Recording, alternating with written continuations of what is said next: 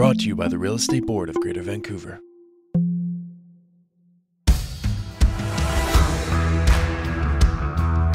Standards Matter, a podcast about professionalism and accountability in real estate.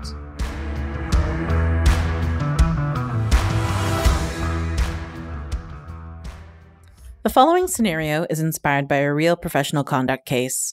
Some details have been altered for storytelling purposes, and we've removed all identifying information to respect the privacy of those involved. It was approaching midnight, and realtor Jeff Muller's eyes were getting heavy. After a day of showings, paperwork, and his son's soccer practice, he was ready to call it a night.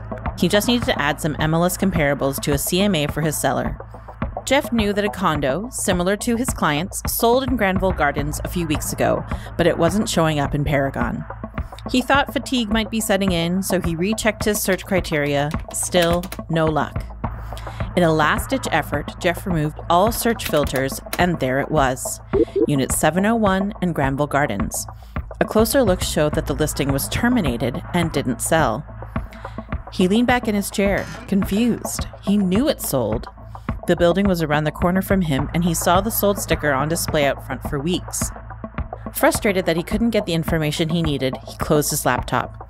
He'd have to call the board tomorrow, just another thing to add to his busy schedule. What he didn't know then was that phone call would trigger an investigation and lead to fines and other disciplinary action against two of his colleagues in real estate.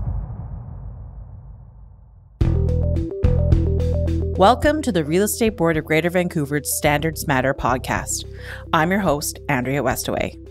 In each episode, we walk through real professional conduct and arbitration cases and give realtors practical insight on how to meet your professional obligations and serve your clients better. Our professional standards and legal advisors vet and approve all information in this podcast. In this episode, we consider the integrity of the MLS system and what happens when we undervalue having complete, accurate, and reliable information in our profession. Later, I'll speak with ethics guy Kim Spencer about the rules of cooperation and the factors that make the MLS the most important tool in the realtor toolbox. Now, on to the case.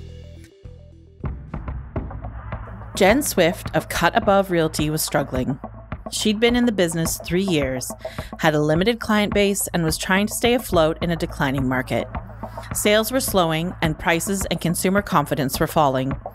One by one, her buyer clients became reluctant, and her sellers took their homes off the market to weather the storm. Before long, Jen was left with almost nothing, but she was a fighter. She soon made an action plan and headed out into the neighborhood with stacks of brochures to prospect the old-fashioned way. She knocked on door after door, introducing herself to potential clients. It was tough, but she saw it as a numbers game. If she kept working at it, she'd find that diamond in the rough client. And she did.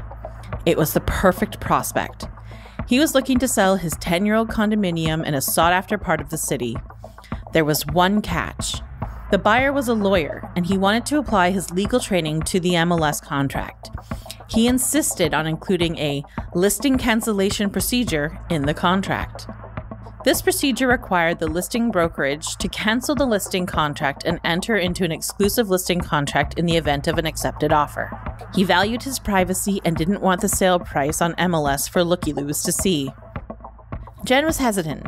Her training told her that the MLS listing contract contained tried and tested legal language, and it isn't to be changed except for a few minor exceptions. The client had already written the clause to include in the Schedule A. It stated that the seller has given the listing brokerage and its representatives the authority to inform the buyers and the buyer's agent about the listing cancellation procedure only upon removals of all subjects on the accepted offer. She pondered the situation. This was a written instruction from her client. Aren't we required to follow the wishes of our clients so long as we get it in writing? She decided to send it to her managing broker for approval. He had decades of experience in real estate. If this request was offside of the rules, he'd let her know. The worst thing that could happen, she thought, was that her broker says no. 2 days later, her broker signed off, and the brokerage loaded the contract and listing on the MLS. The home garnered immediate interest. Jen and her client priced it sharply, and after a few weeks and some open houses, they had a solid offer. The negotiations were quick, and Jen and the buyer's agent struck a deal for their clients.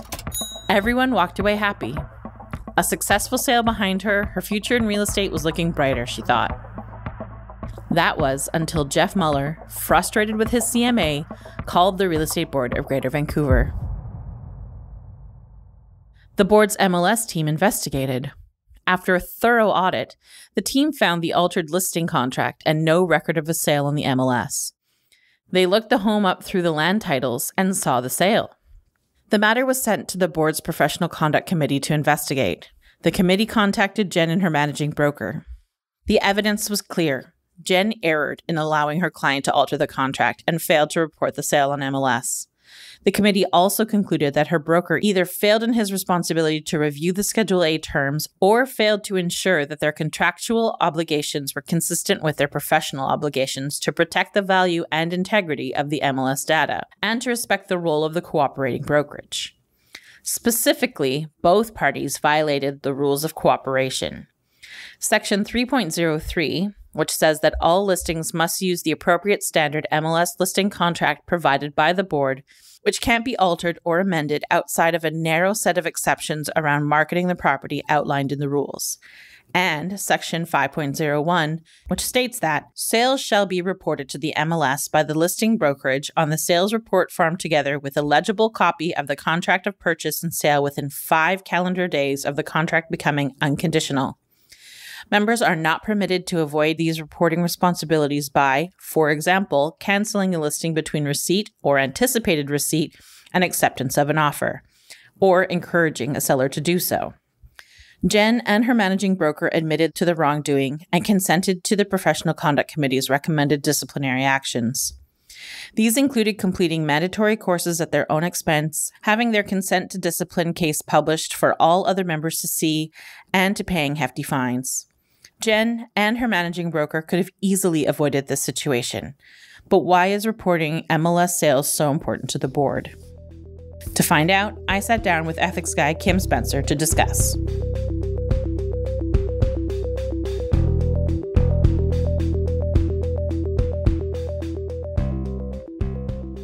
So, Kim, why is reporting sales so important to the integrity of our MLS?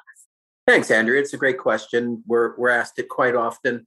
Reporting sales in a timely manner into the MLS system is the best way of ensuring that that system has accurate, up-to-date data. So why is that important? Well, because members rely on accurate, up-to-date data to properly advise their clients. The MLS system has a reputation, just like members do and just like their brokerages do. It has an excellent reputation because we ride herd on members who don't report sales and who report inaccurate information to the system. If we didn't do that and the MLS system got a reputation for not being accurate, where would we be? Not in a very good place. So that's the basis for that rule and for other similar rules like that. Okay, so why can't a member avoid reporting a sale if it's a written instruction from their client? Yeah, okay. Well, that makes sense on the surface, doesn't it? You're an agent. You have to follow your client's lawful instructions, and that is a lawful instruction. However, it's not an instruction that you can accept without getting into harm's way with the rules of cooperation. Think of it this way. When you use Facebook, Instagram, or any other online application, or your bank card, or whatever, by using that thing, that system, you are agreeing to the terms of use of that system. The terms of use of our system are the rules of cooperation. And the rules of cooperation specifically say that if you list a property on the MLS system, you are agreeing in advance with your client that all of the rules of cooperation apply, except for the ones that the seller can otherwise instruct. And there's only 6. And not reporting the sale is not one of them. There you go. So we already kind of covered this in your first answer, but what makes the MLS such an invaluable tool? Do you have anything to add to that? Yes, I do. Back in the mists of time when dinosaurs roamed the earth, I was a real estate agent. And quite frankly, not a great one.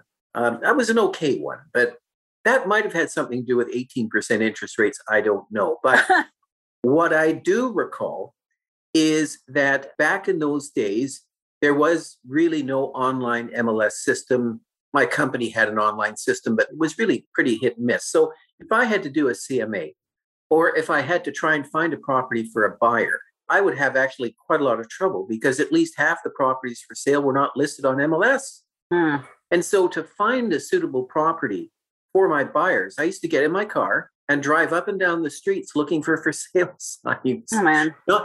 Not very efficient. Can you imagine now? Yeah, just with the click of a finger, you can see pretty much everything that's for sale. Think of the commercial real estate market and the fact that there's a lot of exclusive listings, and it can be quite frustrating trying to find properties for clients and assess values because of the lack of information, because of all the exclusives. Imagine what that would be like if the residential market were like that. Right. I think a lot of our members would agree that that is a scary thought. So what about altering the MLS contract? Why is that such a concern? Well, it's similar to the answer I gave before. The MLS system depends on the rules of cooperation and the standard form that defines the relationship between the seller and the brokerage. Remember, it's the brokerage that owns the listing, the contract between the seller and the brokerage. It defines the relationship between the parties.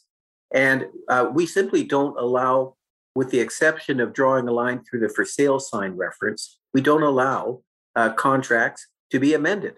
And that is because for all of the listings that are posted in the MLS system and all of the thousands and thousands of members, they have to be assured that when they're dealing with a listing posted in the MLS system, that they know what the rules are.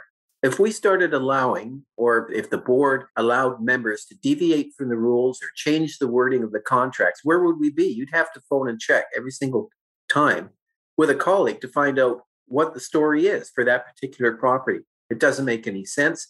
It would be massively inefficient. It would be a significant risk management issue for members. It's just better to say, look, here are the rules, here's the contract. You want the MLS system? This is what you get. Fair enough. So what advice would you have for the broker in this case? Well, the broker in this case, listen, I was a broker. And if you can imagine what it's like to be a broker, you have lots of people in your office calling you, asking for advice all day long. You've got all these regulatory things that you have to do. And so when you actually come into your office, in your inbox, either real or virtual, there's a stack of listings. There's a stack of listings. There's a stack of deals. You have to review them, sign off on them so that they can be dealt with by your administration staff. So it's possible, human beings being what they are, it's possible that could just have been missed. And one hopes that it was just that. It was a clerical error. If the broker, however, noticed that, accepted it, didn't do anything about it, then that's an issue. And it's an issue for the Professional Conduct Committee because the committee tends to look at individual members who make mistakes differently from brokers who make mistakes, who are supposed to be in active control of the office and know all the rules. Right. So following in that vein, what advice would you give to the realtor, to a realtor who may be in a similar situation to what we saw in this case? Sure. You remember Nancy Reagan? I mean, I don't, but I know who she is. Well, her big campaign was the war on drugs, as they put it. And her mantra was, just say no. And it's as simple as that. And I have the, listen, if you're not driving the bus is going to drive you. You're the agent. You're there to sometimes save your client from themselves. You have to tell your client, look, I can't accept that instruction. It's as simple as that. Right. On MLS, this is what you get.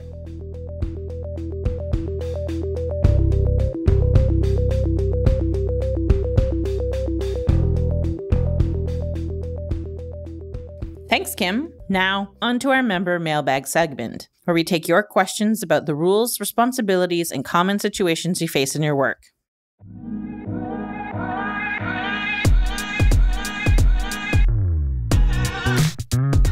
Kim has agreed to stick around to help us answer a question from one of our members. Our first question is from David Lee of Team 3000 Realty. David asks, when I first joined the industry, it was standard practice that when you visit a listing, you would give the listing agent your business card when entering the home. I've noticed in the last few years, this practice is hardly done. When I ask the buyer's agent for their business cards, they don't have any on them. Some run to their cars to find one. I know with COVID, some don't give any out now, but at least have a photo of your card on your phone so you can text it. I like to keep track of agents who show my listings so I can identify who's coming through. Besides being the courteous thing to do, is there any rule regarding this? Simple answer is no. But there's a difference between, is there a rule that you have to follow, like not altering MLS contracts, and expected business conduct, or stuff that's considered not cool. Not a breach of the rules, but it's considered not cool.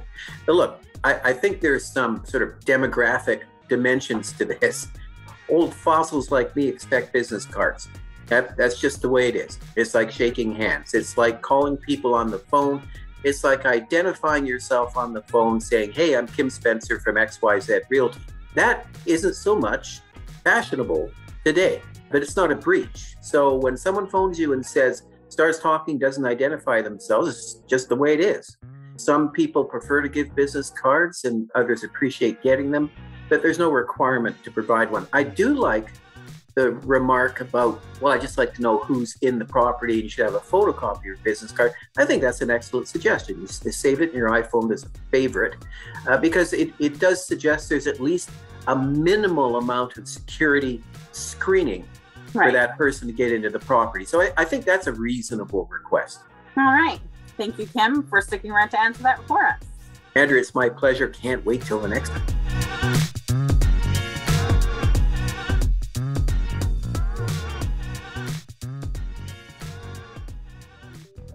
Do you have a question for an ethics or rules expert at the board? We'd love to hear it.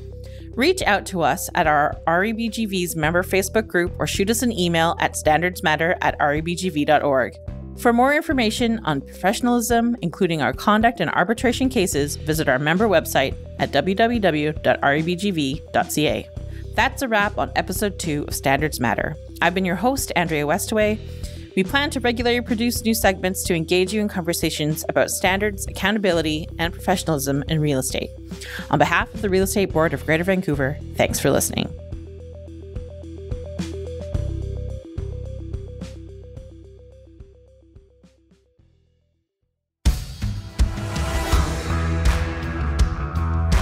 Thanks for listening to Standards Matter. If you enjoyed this podcast, please rate us and subscribe in your favorite podcast app.